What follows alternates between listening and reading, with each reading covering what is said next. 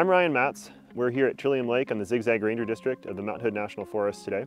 I work on the Mount Hood National Forest on the West Zone, or the Zigzag and Clackamas Ranger Districts. So Trillium Lake is a reservoir just southeast of Government Camp, Oregon, and straight south of Mount Hood proper of the peak. We're just above 3,500 feet in elevation, and we're here right in the middle of the Mount Hood National Forest.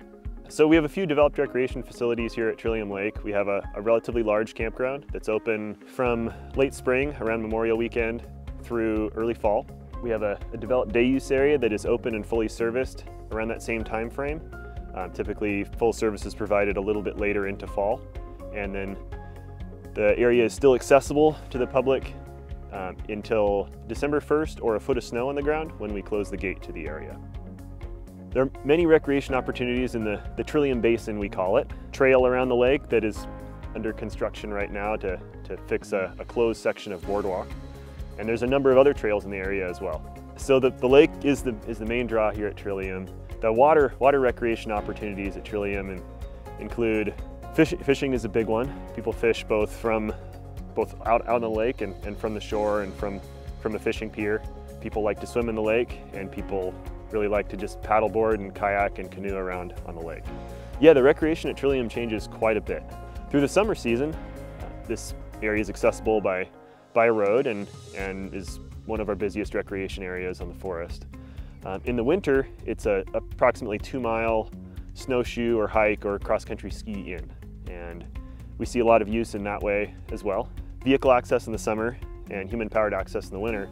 We also have our shoulder seasons. Sometimes it can be a walk over a combination of snow and road as we wait for the road to melt out. But people are welcome to, when the road is closed, people are welcome to walk in any time of year. I personally, my favorite type of recreation in the Trillium area is a little bit away from the lake. We have a few trails nearby that I really like to ride my mountain bike on. There's some really good mountain biking opportunities near Trillium, but not right on the lake.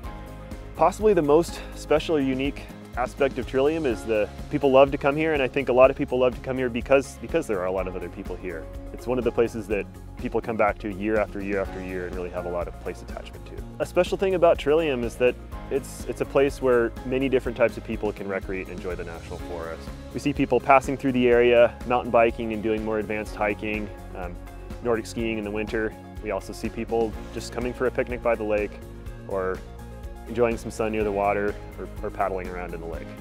We have a wide array of recreational opportunities, and most people can enjoy some type of recreation in this area at some point in the year, maybe all year round.